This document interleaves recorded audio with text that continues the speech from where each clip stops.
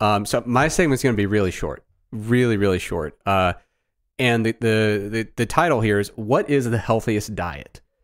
So I was getting into this a little bit because I was doing a piece for Mass about just kind of painting with broad strokes about nutrition. Like if you were just to give someone a really simple set of guidelines and say, you know what, this is going to broadly nudge you in the direction of a healthy eating pattern.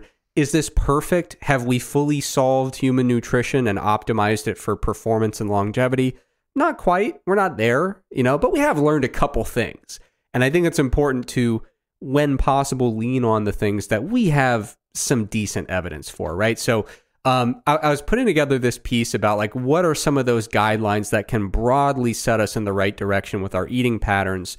So that's one reason I wanted to talk about this. The other reason is, I don't think it's happening more or changing all that much, but I feel like in recent months, I've been so much more aware of the arguments on social media of just like the wars between all these different popular diets. And everyone's so focused on identifying the one and only optimal diet for the entirety of humanity that is perfect in all ways, not just in some ways, but actually my way of dieting is best for your brain, your performance, your body comp, your long-term health, longevity, cardiometabolic health, even the environment. All of the things are best with my diet. And when you see people making those same sets of claims for two diets that are literally mutually exclusive, you're like, what the hell's going on here, guys? Yeah. So it's harder than ever. Let me note up top, as both your friend and business partner, I am both delighted and terrified by this recent development of you becoming aware of these things. Because I remember back when we met and you were in grad school and we would talk about just like fitness industry stuff. You had a pretty good knowledge of everything that had been going on before you went to grad school. And then things that had happened within the last like 4 or 5 years, very murky. You were a busy guy in the lab all the time, barely on social media, not really monitoring the chatter. And now you've been out of grad school enough and worked in a business that has to be on social media for things to function enough that over the last 2 or 3 years, you've started to become sucked into the vortex of just the dumbest and most ridiculous, but also most entertaining online arguments about inane shit related to health, nutrition, fitness. And I'm so excited for what the future holds as you continue to descend down those rabbit holes. Yeah, I mean, so like for context here, my brain didn't fully come online, especially in the nutrition world, until like the late 2000s, which would have put me in my late teens, basically. I think that's right. Yeah. So, I mean, all the stuff that was going on in the 70s and 80s, perhaps it was as vitriolic and just flatly insane as it is today. I doubt it. But yeah, then, so I was kind of tapped in the like late 2000s, early 2010s. Then I went to grad school and everything happening in the outside world was just silenced. I was just kind of stuck in the lab, physically and mentally. And yeah, I've emerged and I'm just like, what in the world's going on? And I will admit, I've been clicking on more things lately. Yeah. And so now all of the algorithm focused social media sites are like, oh, you like really dumb claims about nutrition? Guess what? I have a million of them and they're just flooding into my feed. So I do think, like I said, over the last couple months, but it's really been over the last few years, but over the last couple months, I've been clicking stuff. Yeah. And I'm really seeing the full weight of algorithmic social media and newsfeed stuff. It's good stuff. Yeah, man. my news feeds and timelines and all that stuff are just getting insane. Like I'm losing touch with reality from some of the stuff I'm seeing. It's just a dazzling array of just insane claims and exaggerations and just flat out misinformation about nutrition. So anyway, Like I feel like back in the day, it wasn't quite like this, where there was like some general agreement on, broadly speaking, what a decent diet looked like. Yeah. And then there were, they're of course quibbling over the details, and then maybe following some lines of research that eventually fell flat. For a minute there, everyone's like, oh, this margarine stuff seems pretty great. We can make these trans fatty acids. That seems like a good idea. And then eventually they're like, yeah, about the trans fatty acids, maybe not. Yeah. So anyway, these days things have gotten wild. And one of the things that really jumps out to me is that science is incremental and it's slow. It's slow and it's incremental. Every now and then you'll have a paradigm shift that will really fundamentally change the trajectory of that boring, slow kind of incremental progress.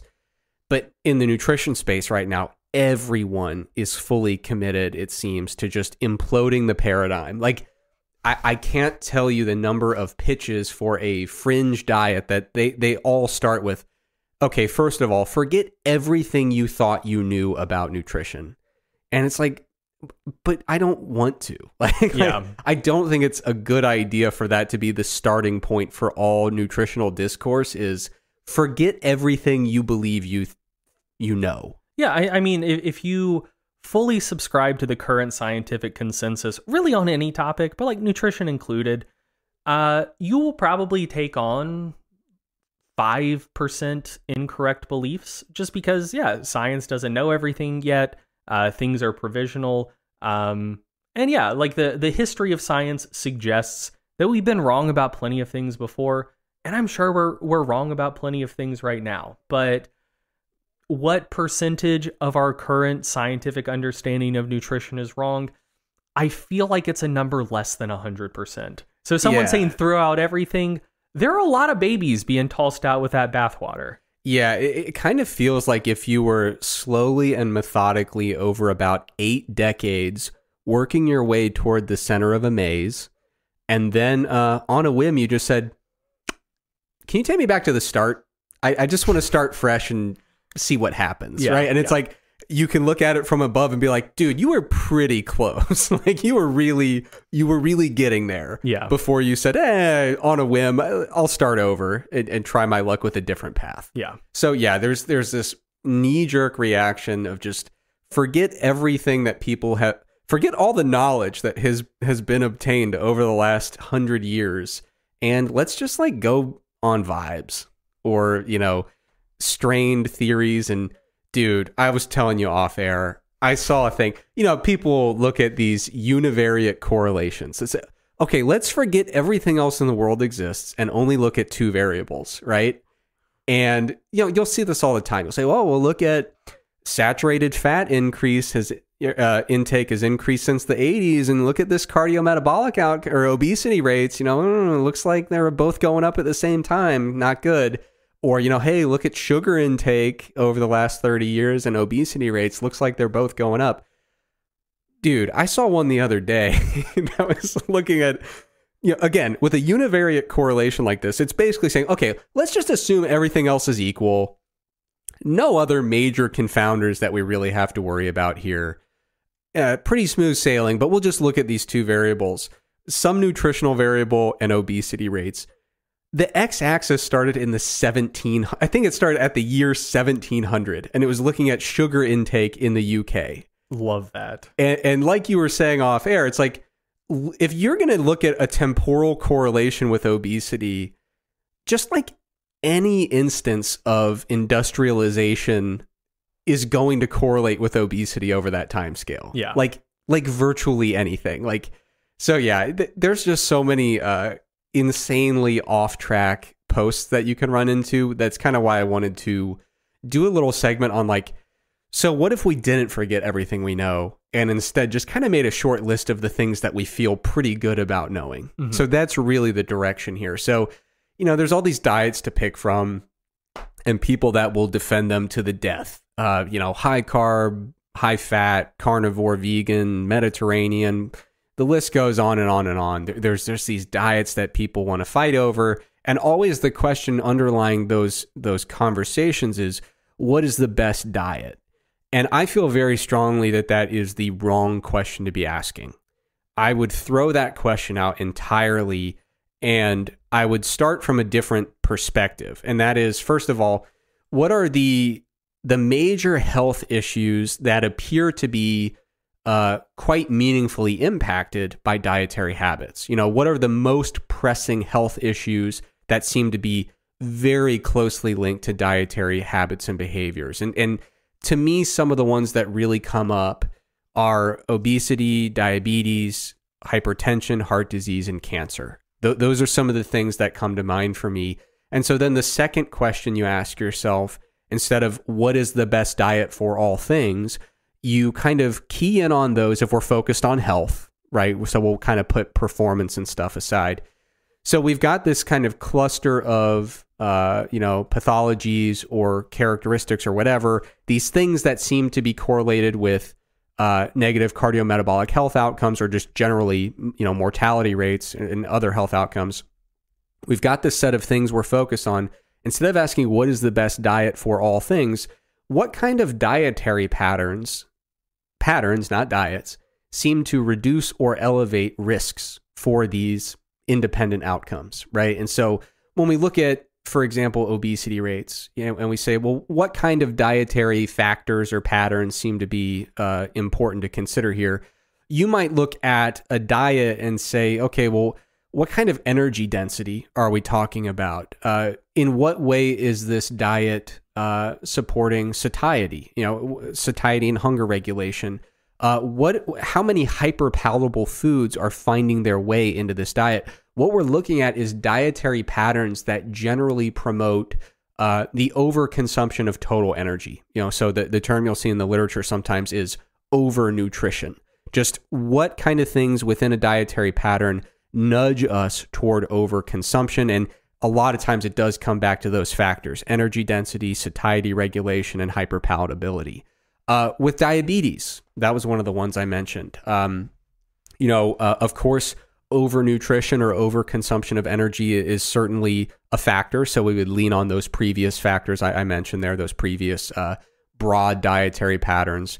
And other things that come up, though, with diabetes is we might specifically look at to what extent are we kind of acutely overloading the liver with excess energy substrates. Not acutely, like meal to meal, day to day, but are we having extended periods of time where we are coupling overnutrition with overconsumption of maybe some key nutrients that really promote the accretion of fat within the liver itself? Because I think a lot of people underappreciate the role that the liver plays when it comes to glucose homeostasis, but the liver influences many, many different pathways that are very critical in glycemic control. Yeah. And so if you're overfeeding and you have low physical activity, those two things alone are the key drivers, and I don't want to lose sight of that. But you might also take it a step further and say, well, aside from those two main drivers, we might also be a little bit wary about dietary patterns that promote really high intakes of specific nutrients that disproportionately facilitate fat accretion in the liver. And the two that come to mind would be saturated fat and fructose. That doesn't mean that you need to restrict both of those to the greatest extent possible, but what it means is, if we want to limit risk for type 2 diabetes, we want to avoid overnutrition and low physical activity. Those are by far the most important drivers, but we can also look at some individual, like if you're really going heavy on the saturated fat and the fructose, especially from added sugars in combination with overnutrition and low activity, those are the types of patterns that we might want to keep our eye on. Yeah. With hypertension, broadly, in many cases, we're going to be looking at sodium, potassium, and some key phytonutrients that can affect vascular and endothelial function. Heart disease, we might be looking at specific fatty acid intakes, added sugar intake, fiber intake. And then with cancer, we're looking in many cases at intake of fiber, certain phytonutrients that might decrease cancer risk, and then, of course, carcinogenic compounds that find their way directly into the diet, things that that seem to have pretty direct links to the promotion of cancer formation. So, of course, these are hard to separate entirely, because a lot of these fall under the umbrella of metabolic syndrome. And so overnutrition and low activity is kind of broadly influencing essentially all of these outcomes. But we can start to look into little kind of individual nuances for each outcome. And again, kind of ask ourselves, not just the name of a diet that works here, but broadly speaking, what kind of dietary guidelines and patterns might we be nudged toward if we were really focusing on minimizing risk here?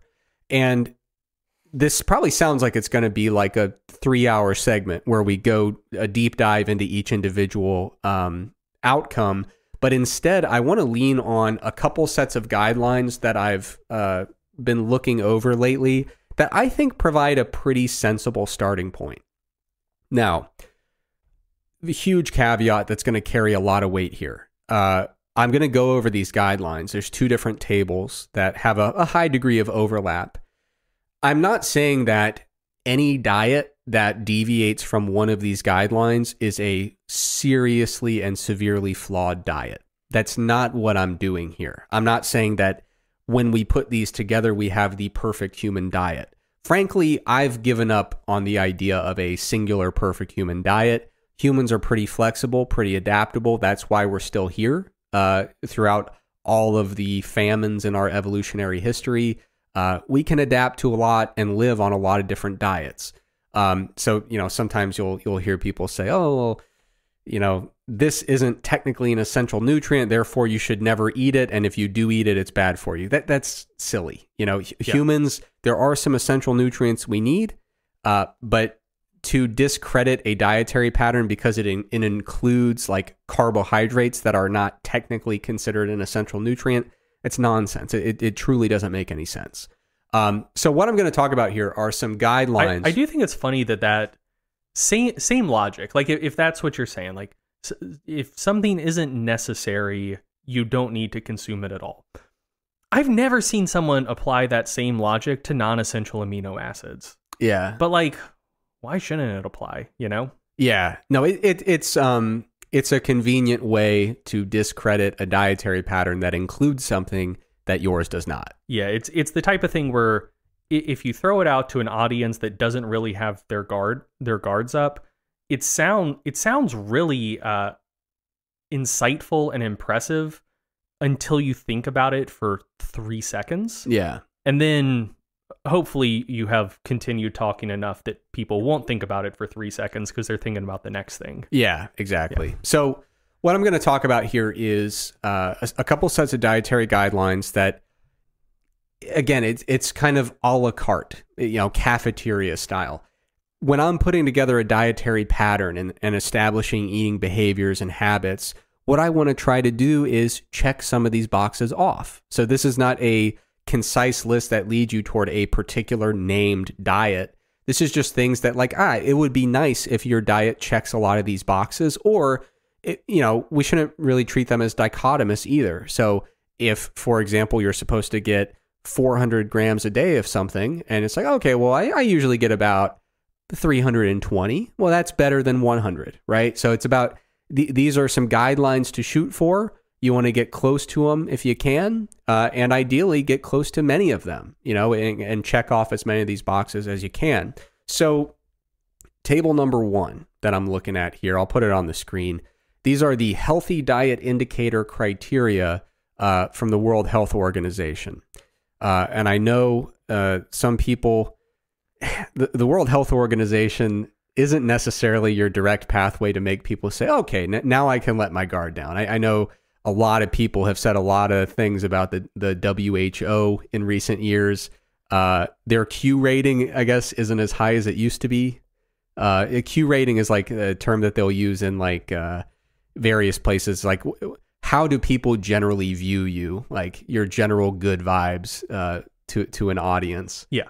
So yeah, people have been really critical of the World Health Organization and in some very specific pockets of the population, I'd say. Yeah, I would say for a combination of deserved and undeserved reasons. And yeah. I don't want to elaborate beyond that. Yeah. So what I want to get at here is, regardless of the organization, you don't want to just say, well, I'm going to turn off critical thinking, and just because any particular organization says something, yeah, I'm not going to, I'm just going to blindly accept all of it. But in this case, it's a set of criteria that is extremely compatible with the best available evidence in nutrition. It's a really rigorous set of criteria that I think leads you toward a really nice eating pattern. And for the record, I currently have a high level of trust for the World Health Organization. I think they're doing their best and generally doing a decent job. But anyway, table 1 here. Fruits and vegetables, you want to be aiming for greater than or equal to 400 grams a day. Total fat, you want to limit that to no more than 30% of total energy. Saturated fat, no more than 10% of total energy. Polyunsaturated fats, aiming for 6 to 11% of total energy. Free sugar or like added sugars, less than 10% of total energy. Dietary fiber, at least 25 grams a day.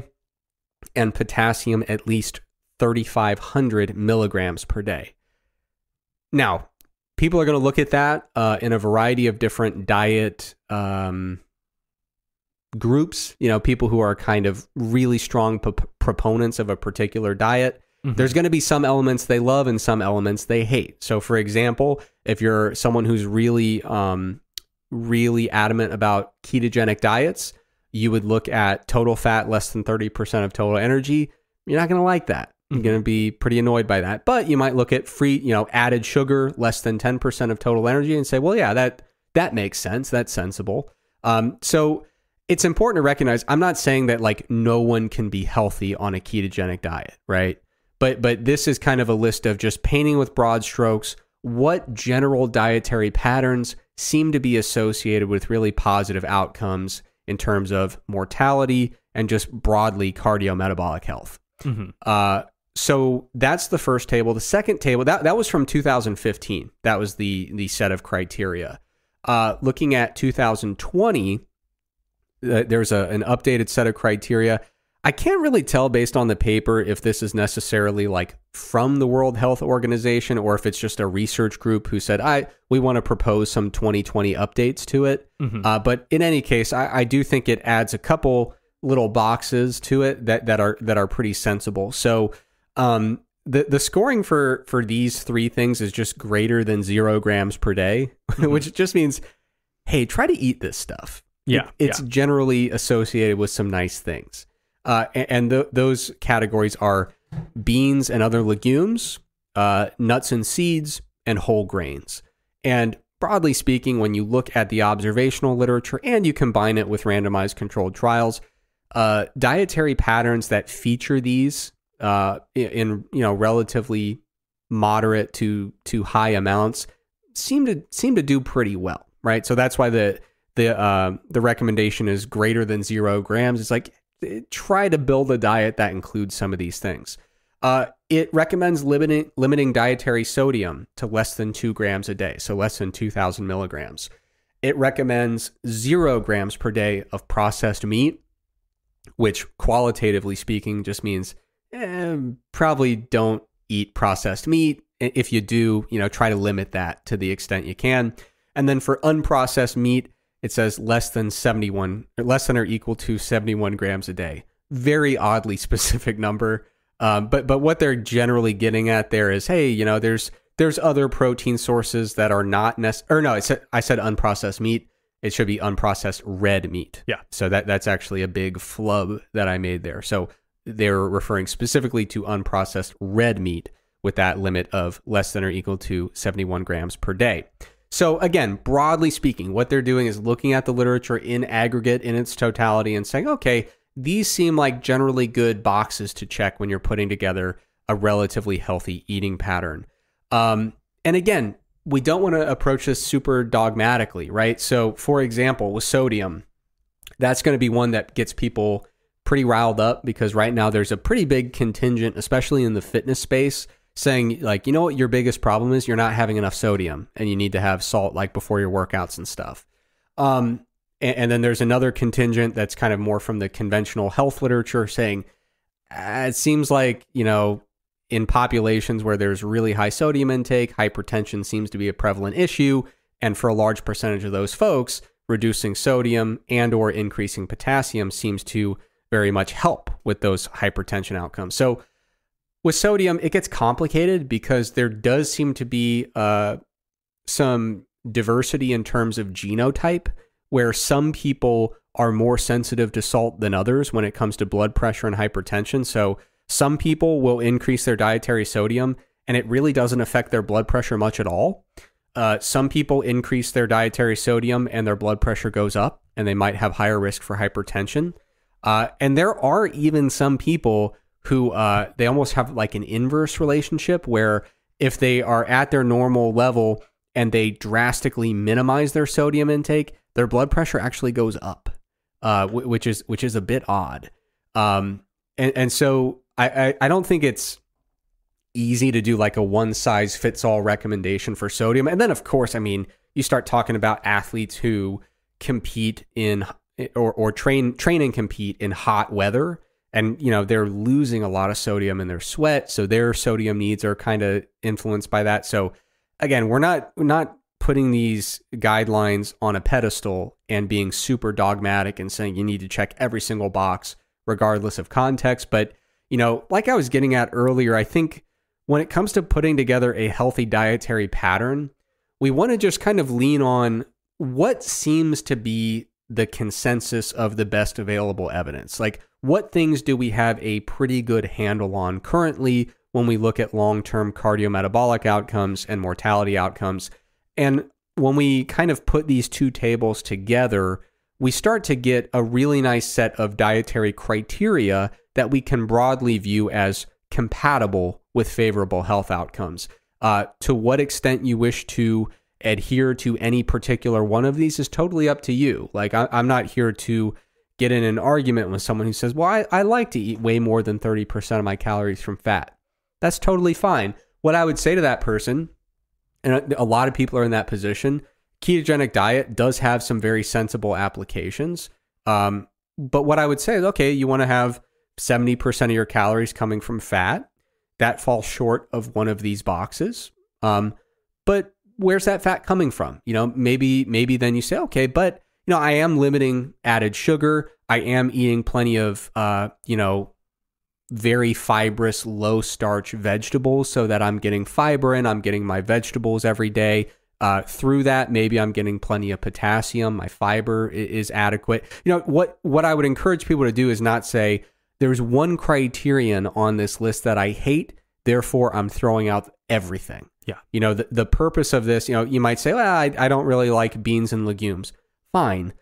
But you can still, adhere to or strive to meet some of these other quantitative objectives, and it will probably be fairly compatible with some nice health outcomes. So you don't have to buy the whole list or sell the whole list, but it is a set of criteria that broadly nudge people towards some pretty health compatible eating patterns. So broadly speaking, what we're looking at here, when you start to just condense it more qualitatively, is plenty of fiber, which broadly speaking seems to be a really solid thing for a variety of health outcomes.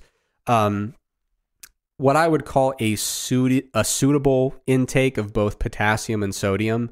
And this is one of those things that if you're like, listen, I don't think I'm particularly sensitive to sodium in the diet. I don't want to worry that much about potassium and sodium, either their absolute amounts or their relative amounts compared to one another.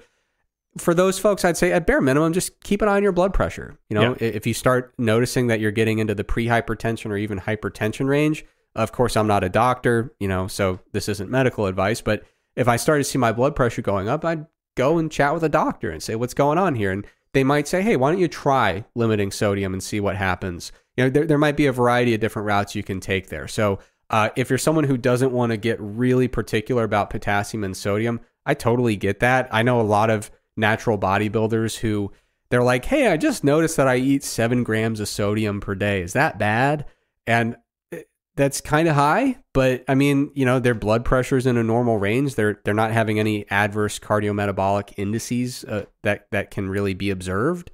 and they're keeping an eye on those things. And it's like, well, then I don't know, do what you want to do. Yeah, that's kind of the boat I'm in. I'm at probably like 6-7 grams of sodium a day. Yeah, but like you're describing, the issue I have, if anything, is getting hypotensive. And even when I was up near 280, blood pressure was like 110/70, and it's lower now, which is unfortunate. Yeah, that's crazy. That's really low. Yeah, sometimes stand up and get all woozy, but yeah. But yeah, so if my blood pressure was like 140/90 or something, then I certainly would cut back. Yeah, or at least, get with a doctor and say, what do you recommend as a first line of action here? And I expect they probably would say, let's look at probably sodium, if not both sodium and potassium, and just try to get those in a more comfortable balance based on what your blood pressure is telling you. Yeah. So yeah, the broad strokes here: high fiber, a suitable potassium to sodium intake. Usually blood pressure is going to help you kind of figure out if that needs to be acted upon. Plenty of fruits and vegetables. You want to minimize processed meats and charred meats. You don't eating charred meat that there have been some studies saying, maybe not ideal for gastric cancers. Red meat in moderation. I'm certainly not saying that people should eat zero red meat, but broadly speaking, when you look at the literature, it generally trends in the direction of saying maybe in moderation. The long-term health outcome literature, for example, for like fish and poultry, seems to be a little bit more favorable than it is for red meat, especially fatty cuts of red meat. You want to eat enough protein to support lean body mass, of course, which doesn't necessarily take all that much, as we've talked about previously. Maintaining a reasonably high ratio of polyunsaturated to saturated fatty acids seems to do pretty well in the literature. I know a lot of people have essentially built their entire personality around fighting that recommendation. Like, if you were to go out and say, hey, like polyunsaturated fat's pretty good, saturated fat might want to limit, some people will just absolutely lose it when that comes up. But I mean, the literature isn't really that hard to parse with those outcomes. It looks pretty straightforward. Like, I wouldn't say like, yeah, I mean, there have been both observational lines of evidence and randomized controlled trials where managing that ratio of polyunsaturated to saturated fatty acid, preferably nudging it toward the higher range, seems to be pretty good for blood lipids and cardiometabolic outcomes. Total fat intake, not too low, not too high. That's where a lot of the research generally nudges you toward. And then saturated fatty acids, capping those at less than 10% of total energy, broadly speaking, seems to be pretty compatible with the research. You have something to say? I do. Just Yeah. one thing to point out that I find kind of funny. So you mentioned people who just like really push back against the polyunsaturated to saturated fat stuff, and also just people in general who have fringe nutrition ideas that are very much not supported by the literature. Like one thing to note that I think most listeners are probably aware of is that a lot of the research in nutrition, specifically for long-term health outcomes, comes from either like observational epidemiological studies or like cohort studies. There aren't that many like 30, 40-year RCTs where Right. you say, I don't know if there are any, but yeah, like it's not like there are a ton of studies where you say like, hey, we're gonna have one group eat low saturated fat, one group eat high saturated fat for the next 30 years and just observe the outcomes. And like they're definitely going to stick to that. Because yeah, like that's not how humans eat. Like people aren't going to want to sign up for a study where researchers are controlling their diet for the next 3 decades. So people with very heterodox nutritional ideas will point to the research that does exist and be like, ooh, you're making the classic blunder. You're drawing causal inferences from observational research, which that part in a vacuum is a fair critique. And then they'll take the next step and say, and in fact, these things that healthy people seem to do, it is actually bad for their health, but because people are telling them they're healthy, like they're doing these things, but also like a lot of other healthy behaviors. And so ultimately you're dealing with a case of healthy user bias, where it looks like the things I'm promoting are associated with bad health outcomes, looks like the things the World Health Organization, like the EU, similar body in the US. Like, it seems like all of the things they're promoting are associated with good health outcomes. But you know what? Turns out you can't believe any of that stuff because it's all just observational research. And actually, you should just only live on a diet of raw red meat. Yeah. But the thing is, then they'll come back with claims of like, and guess what? Carbs, they'll kill you. All seed oils and things with high levels of omega-6s, they're poison. They'll kill you. Vegetables, guess what? They'll also kill you.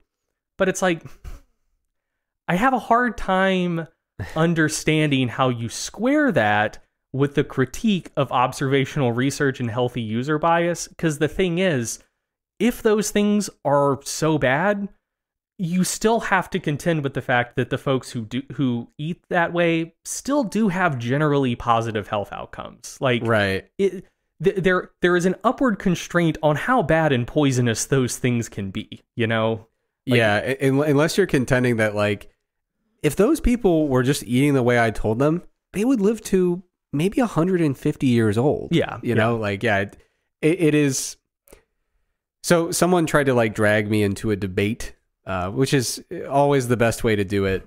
Just a online debate where two very confident people yell over each other and cannot fact check each other in real time. That's always the best. Someone was like, hey, you should debate this person. And I said, well, we have such severe gaps, such a mismatch in terms of the way we view epistemology, just what levels of evidence we find to be convincing and compelling. And like, we can't even agree on, like, broadly speaking, what is the hierarchy of evidence for nutrition and what counts as very credible nutrition evidence. And based on that, there would be no utility of doing a debate. And it's kind of like, hey, let's play this sport, but we absolutely will not agree upon the rules before the match. Yeah. We'll just go into it. You'll be playing one sport, I'll be playing a fully different version, and we'll just like kind of figure out how it went after the fact. Yeah. But yeah, I mean, there's so many instances where you'll see people saying, yeah, I mean, sure, there's all this evidence that shows that at bare minimum, all these things are really, really compatible with great health and you know, excellent long-term health outcomes. But I want to throw that out because have you seen this in vitro research? You know, or I eat very differently, and sure enough, I am right here and alive. So how do you explain that? Yeah. Yeah, there's just this general rejection of, you know, really high quality epidemiological research in nutrition. Rejection, you know, well, the RCTs are too short. The epidemiological stuff is too observational. The cohort stuff, they didn't really control it that well, even though it was, you know, a cohort-based intervention over several decades. So, like, let's just bring it back to the petri dishes and just assume that I can learn more from a mouse with fundamentally different metabolic characteristics than I can from 20,000 humans who were involved in a prospective cohort intervention. Yeah. I don't know what to do with that. So, like, I'm certain that there are going to be a lot of folks that hear this segment and say, this Trexler guy's an idiot because has he seen this mouse study and ignored all the relevant human evidence? And yeah, there's some of these battles that just really can't be won in the short term. And it is what it is. But now that we've discussed some of these broad strokes, kind of basic eating patterns and kind of guidelines that seem to be most compatible with the current evidence, inevitably people are going to say, yeah, but give me a diet. Give me a named diet that works and is better than the rest. I don't want to do that, but I will say there are multiple named diets that generally check off plenty of these boxes, right? So a couple that come to mind, this isn't the whole list, but two that come to mind, I think the DASH diet tends to be a pretty sensible diet. I think if you don't have hypertension, there might be some constraints in there that are not fully applicable to you. So I'm not saying it's the perfect diet for all people, but the DASH diet tends to do pretty well. The Mediterranean diet tends to do pretty well. I know a lot of people then come in and argue very aggressively about what the Mediterranean diet truly is. I'm just going off of the intervention studies and the set of characteristics that have broadly been embraced in the literature to this point. So, for example, stuff you eat on the Mediterranean diet, plenty of whole grains, legumes, fruits, vegetables, healthy fats, herbs, and spices. I read that quote from an image here before people just absolutely tear me apart for using the term healthy fats. But broadly speaking, they're talking about fats that have a lot of unsaturated fatty acids and relatively low saturated fatty acid content. The stuff that is, still pretty heavily emphasized, but not quite as much as the others. We've got fish, other seafood, and foods that are rich in omega-3 fatty acids. Poultry, eggs, and dairy, still part of the diet, but not quite as highly emphasized. And then things that you would eat sparingly would be things like red meats and, sweets with a lot of added sugar. When we look at the DASH diet, again, plenty of vegetables, fruits, whole grains, lowish fat dairy products, fish, poultry, beans, nuts, seeds, vegetable oil, stuff like that. Things that you would limit on a DASH diet or that kind of eating pattern would be fatty meats, full fat dairy, sugar sweetened beverages, sweets, and really high added sodium intake. People again are going to go nuts and say, well, here's this study on full fat dairy that says it's fine.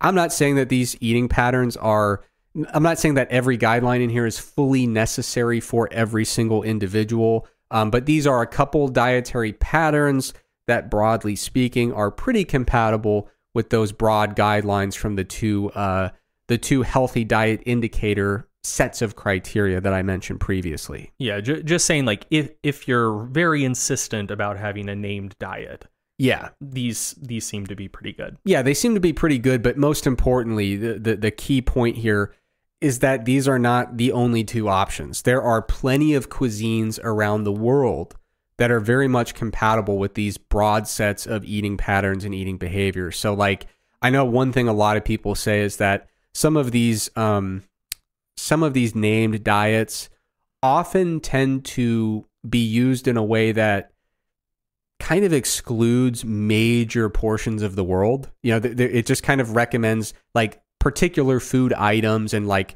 sometimes you'll see like, here's a sample meal pattern, and you'll find that it's very it's not very compatible with different cuisines around the world, and just different spices and food sources. They tend to get very regionalized and say, okay, everyone in the world, ignore your cultural traditions and eat just this set of foods, right?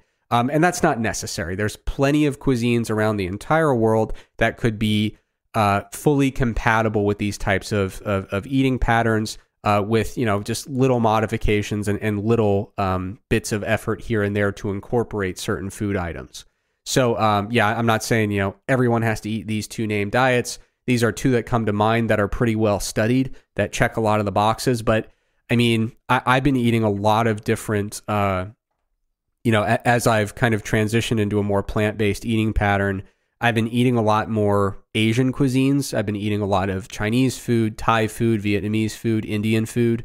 And yeah, man, it's great. But it is kind of eye-opening. I used to eat essentially just shredded chicken for every meal, and like just eating like kind of the very generic sets of vegetables that come in the American supermarket. And to me, I'm like eating all these foods. I'm like, I've never heard of this in my life, but they still broadly allow you to check a lot of these boxes, Yeah. You seem to be very tickled, and I don't know why. No, two things. One, just your mention of eating a broader variety of foods. One of my favorite Eric interactions of all time was one time when you came over to work and you just had this gleam in your eye. He said, "Greg, have you heard about cumin?" That was one of the better starts to a workday I've ever had. I came in like I was like a music insider with my ear to the ground and was like, dude, something just dropped. Yeah. Like cumin is out. and have you heard of this? Did you know it was coming? Like, yeah. It'd be like if somebody dropped a new album and I was the first person that heard. Yeah. So that was my first thought. The first thing I found a little amusing. Second thing, mentioning that you've been eating more Asian cuisine, more like Chinese food, more Indian food, etc.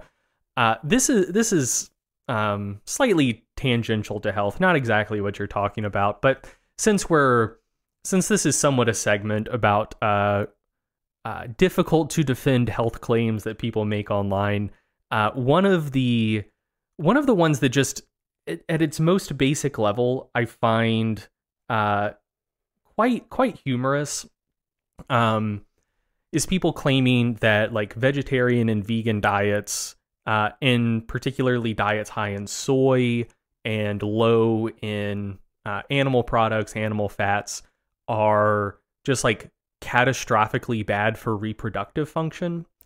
Because like, look. When look at the scoreboard. Yeah, exactly. If you just pull up a list of where are there a lot of people, where does it appear that people have been really successfully procreating, and what do they eat? Yeah. I think that that is observational evidence. If someone wants to throw that back at me, I'll take it on the chin. But like, come on. But again, the claim that you're making is this eating pattern tanks fertility. Like, right, yeah. It doesn't take that much observational research to at the very least nullify that claim. Correct. Like, yeah. If you're telling me this dietary pattern is incompatible with fertility, I don't have to clear a high bar to disprove that. Yeah. Yeah. So wrapping things up here, and the reason I bring up the different cuisines though is I know there's been a movement within the dietetics profession to just be a little bit more culturally inclusive, because what they kind of observed, like in American dietetics, is that everyone was coming in and a lot of this isn't a knock on dietitians because they identified that this was a practice that needed updating. But people were coming in from all different cultural backgrounds with all different cooking experiences and cuisines. And everyone was just being sent home with like, have you tried white potatoes, broccoli, and chicken breast? And they're like, I don't eat this shit. Yeah. Like, this is not, I've never known people that eat this. Like, this is not how I eat. Like, can you meet me not halfway? Can you meet me an eighth of the way in the middle here? And so like, it is important to kind of just acknowledge that very, very different cultural traditions and cuisines and things like that, they can all be incorporated in a way that meets some of these broad criteria. Yeah. People will, I can already see comments coming in. Thank God, as we've covered in previous episodes, I don't read them, but but what about seed oils being catastrophic? That's an unsupported claim. It just is. What about gluten causing all sorts of problems for people who don't have celiac disease or sensitivity, broadly speaking, to like high FODMAP foods? Again, it's an unsupported kind of line of inquiry that people have taken, mostly to sell books. What about carbs being the root of all cardiometabolic problems? They're just not. It's not hard to disprove that in a pretty convincing way. Well, Eric, you don't talk about biohacking and fasts and things like that. There's a reason for that, because it's unsupported. We're just looking at the distilling from decades and decades of nutritional science. What are the things we feel like we can really hang our hat on here? What about plants being poisonous?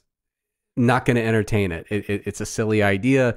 If you really want to make the claim that eating vegetables is a potently deleterious act, you have no value for research.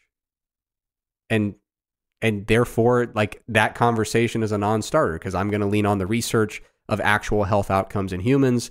And if you really think that eating vegetables is a severe hazard to human health, I truly don't know what to tell you. Yeah. And again, the idea that, for example, all animal-based protein being unhealthy, that also is an unsupported thing. And I'm saying that as a vegan, you know, like, I'm trying to play it just by the book here, looking at the literature. I don't currently eat any animal-based proteins, but I don't have to go around and say, well, actually, they're absolutely catastrophic to your health just to make myself feel better. You know, like I said, there is some evidence to say, yeah, it might be worthwhile to limit certainly processed meats, and then, you know, maybe also like fatty red meat in moderation, right? But the literature pertaining to poultry and fish is excellent, you know, and I don't have to justify my own biases by making untrue, unsupported health claims, you know? Yeah. Yeah. So, yeah, just be careful out there, folks. There's a lot of stuff in nutrition, a lot of different dietary kind of pockets out there of really, really enthusiastic proponents who want you, for some reason, to throw out decades and decades and decades of incremental scientific progress. And I would, at the bare minimum, just encourage you to resist that urge to, like I said, that example with the maze, maybe hesitate before saying, yeah, take me back to the start and I'll just try a totally different path and forget everything I learned along the way. Yeah. So, you know, do we know everything with nutritional science? Of course not. You know, we don't have enough, we don't have a fully complete picture. We cannot draw up this and say this is the optimal single human diet. Like I've said previously, I don't think that even exists. I think that's a bit of a fool's errand. But the stuff isn't that complicated to the extent that you should say, well, is it possible that we truly don't know a single thing about human nutrition?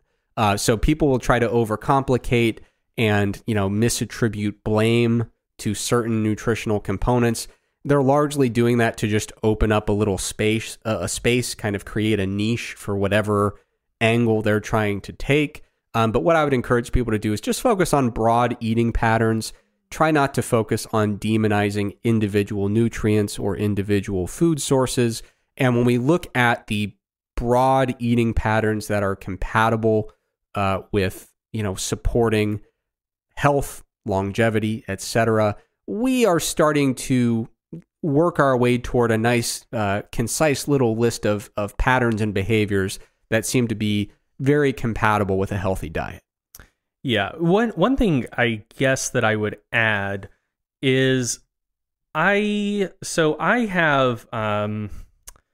have nothing but disdain for most of the people who put forth and promote a lot of these pretty unjustifiable perspectives on nutrition. But I will say that I and I assume both of us have quite a bit of empathy and understanding for people who would get sucked in by a lot of that. Yeah. I think that there's, you know, I think it makes sense to look around and say, especially in America, which is where around half of our audience is located. And I mean, a pretty disproportionate chunk of the most out there nutrition folks are American. And I think there's probably a reason for that. But I think it's easy to look around and say, well, you know, science seems to have improved our lives in so many ways and like advanced so much. Like, you know, people aren't dying from communicable diseases at nearly the rates they were a long time ago. Like a lot of medication has improved, like treatment of heart disease has gotten way, way better. Like that kills way fewer people than it used to. Cancer treatment seems to be improving. On the tech side of things, you know, compare computers today to computers 30 years ago. Seems like there's so much progress being made. But it seems like in spite of a lot of external markers of progress, just the general health of a lot of people seems to be kind of trending down. Or yeah, I mean, like you look around and there's a lot of very unhealthy people out there. And it doesn't seem to comport particularly well with the advances we've seen in other things. And I think it's easy to look at that and then look at, some of the worst excesses of the industrialization of food production, all of like the hyper palatable, hyper processed foods on the shelves, and just kind of find yourself in a position where it feels like something is just wrong with food. Like there has to be something amiss for us to find ourselves in the position we're in, given the broader progress we're seeing in basically all other domains. So like what's going on there? And so I think that I think that a lot of that is like very multifactorial. But I think that like single factor thinking is very seductive because it can give you a sense of control, and it can give you a feeling that, hey, if I can just like control and manage this one thing, like I can take control of my life, get everything back on track. Like it's a easier narrative than trying to look at like all of the different underlying causes of things going on.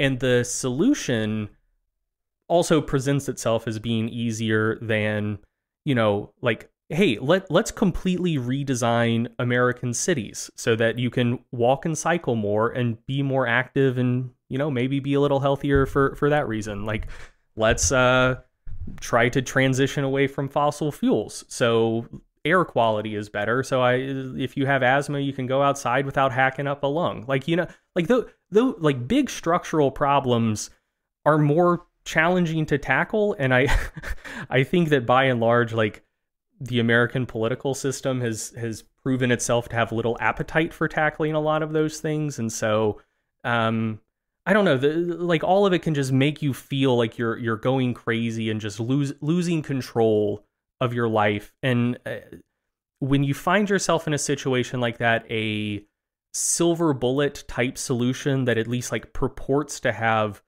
really vast and powerful explanatory power starts being very appealing and seductive. And so like I absolutely understand how consumers of that information kind of get sucked down those rabbit holes and find it convincing or at least alluring, enticing. Yeah. So I have a ton of empathy for folks who find themselves in those content spaces. But I just encourage you to I don't know, just take a step back and look at things a little bit more critically. Yeah, I know. I totally echo that. I think it's very understandable to be in a position where you're ready to embrace some of those ideas. And I think it's really easy nowadays to be exposed to those ideas in a way that's very, very convincing and compelling, which I understand, but also just generally view to be unfortunate, you know? But I certainly don't fault anyone for getting drawn into some of those narratives. And like one of the things that always comes up along those lines, like you're kind of getting at this with what you're saying, but like I've seen so many people on the internet who it's like they have embraced a pretty compelling sales pitch for some very heterodox, like very fringe nutrition idea. And their response to it is, you know, if you say, well, like, look at these guidelines that are pretty broadly embraced by like every major health focused organization across the world. It's not like one government is just kind of setting the rules here. You know, if you bring up that kind of argument, a lot of times it'll be like, Oh yeah, great. That goes into the dietary guidelines, and look how far they've gotten us. Like the U.S. government dietary guidelines. Yes. And to that, I will often say, who do you know who doesn't? I'm not talking about adherence. Who do you know who can currently state the government dietary guidelines? Almost no one in the general population even knows what they are. Yeah. Aside from just general vibes, which is vegetables are nice, and don't eat as many desserts. Like that's pretty much the extent to which the general population knows the U.S. dietary guidelines. And then ask yourself, of the people who know them, who applies them, right? And so like the idea that you can say, well, here's the guidelines, here's the population level outcomes. Looks like the guidelines aren't working. I mean, that doesn't. It kind of implies or assumes that people are actually following those guidelines, and all of the empirical evidence would tell us that they're not. Correct. So that feeds into a lot of that conspiratorial thinking of like, you had your chance to set the guidelines and look how far it's gotten us. Well, the act of setting a nutritional guideline is not really the helpful part. It's the adherence to a set of dietary habits and behaviors. And you can make the argument that perhaps maybe there would be some utility in reframing these various eating patterns in a way that would make adherence more likely. I think that's a very strong case you could make. But the idea that because obesity rates are high, or, heart disease, type 2 diabetes, whatever outcome you want to focus on, because those are high, necessarily the guidelines are flawed, that if you just interrogate that argument in and of itself, it doesn't hold up. It fully breaks down. So yeah, I echo your sentiment. Like I think it's unfortunate that folks are making these very superficial arguments that draw people in. I think it's unfortunate that some of those arguments on the surface level do seem to be quite compelling.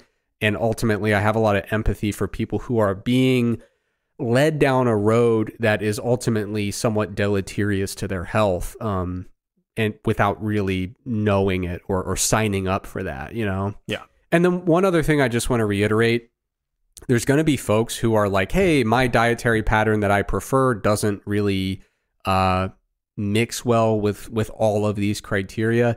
That's completely fine. Like I have no interest at all in trying to dictate how people eat. I just try to put out information that seems most compatible with the evidence. Like there's going to be people who are really healthy who say, Eric, I'm on a ketogenic diet and I'm, deviating from several of these items, but I love the way I eat and all of my metrics right now would indicate that I'm in good health. If you expect me to be upset about that, you fundamentally misunderstand my incentives. I don't want people to be in poor health. So if you're in great health and not adhering to all these guidelines, I am genuinely happy for you. But the purpose of guidelines is to say, okay, if we put 30 million people on a diet and we had to kind of give them some boxes that they should strive toward checking, these are the broad brush strokes, the general guidelines that they ought to be aiming for based on the evidence. That does not preclude in any way the possibility that there are people who deviate from these regularly and are experiencing really good health at the moment. So that's not the intention. I know a lot of smart folks who are on, ketogenic diets that don't check all of these boxes, but are still really well-formulated diets. I think a lot of people assume that if you're on a ketogenic diet, you basically just eat like Philly cheese sandwiches without the bread all day. And that's like all you eat, right? Just beef and cheese and that's it. I know a lot of folks who are, on ketogenic diets. They eat a lot of fibrous vegetables. They have some nuts and seeds in the mix. Like they actually do check more of these boxes than you might think. So I don't want this to be the type of thing that becomes like a diet wars. Like I don't want to put gasoline on that flame and fuel more of it. But what I would encourage people to do is if you have a dietary pattern that you really like, but perhaps you are unsatisfied with your current health status, or you have some concerns about, your current diet's compatibility with some of these guidelines, you don't necessarily have to overhaul every behavior in your life and immediately start from scratch. you might just consider saying, okay, I'm going to work toward getting a couple of these additional guidelines met within the broad eating pattern that I currently have. Okay, so the purpose here is to be helpful and to lead people toward evidence-based guidelines, not to disparage any particular dietary strategy or to make people angry because their preferred method of dieting doesn't, check every box.